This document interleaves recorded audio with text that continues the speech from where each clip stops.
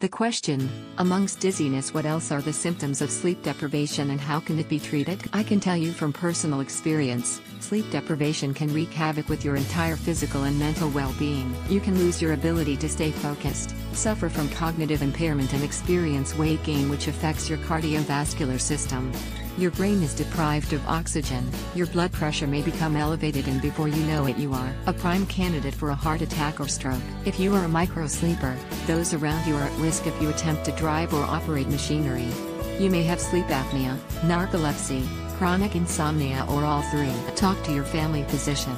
He can determine if you are in need of a sleep study, which means you will see an MD who is a physician specializing in sleep disorders. Here's a link to enter your zip code for a listing of sleep clinics in your area.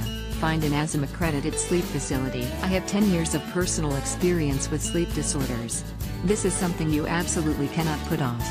Contact your physician or a sleep clinic as soon as possible. Best wishes, Carol.